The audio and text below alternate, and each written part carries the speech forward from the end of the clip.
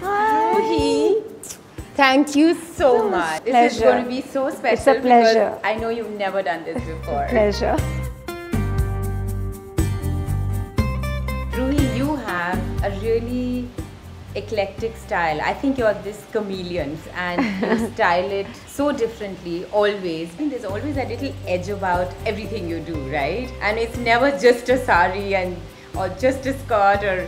I think I don't think about it too much. I just put things together because they kind of come naturally to me. When I think too much, it tends to go wrong. When you don't, it just comes together. Just like this. It's from Lulu Sky. Yes. There's always been this one person, you know, like my grandparents, both sets of my grandmothers, my biggest influence. Who's been yours? I think it would have to be my mother initially, who initiated me into fashion because she loved clothes, loved fashion, and it's an expression of who you are and your style and your aesthetic actually. My favorite, I have to say, is this, and it has this very 80s vintage look and I just love it. I want to sleep in it. And I could even put it on with maybe something like this and it would probably still work.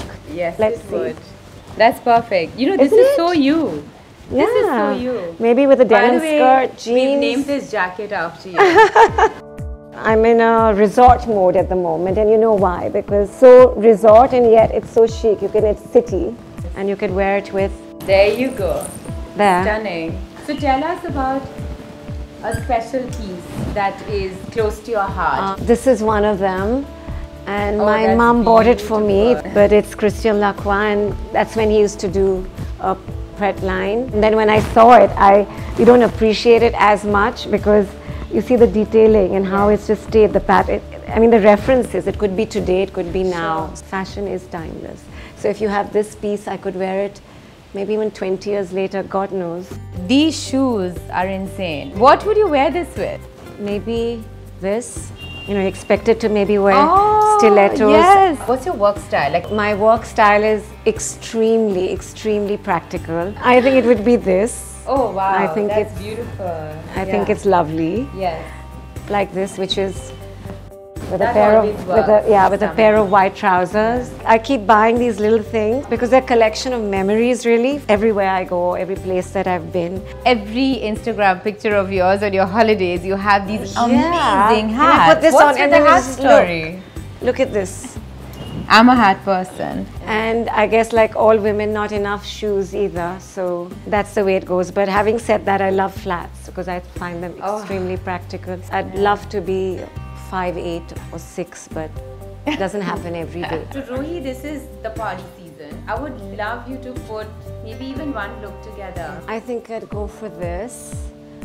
Lulu and Sky. Lulu and Sky.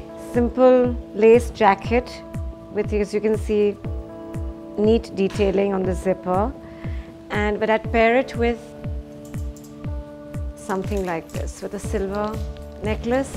Contrarian in me, I guess.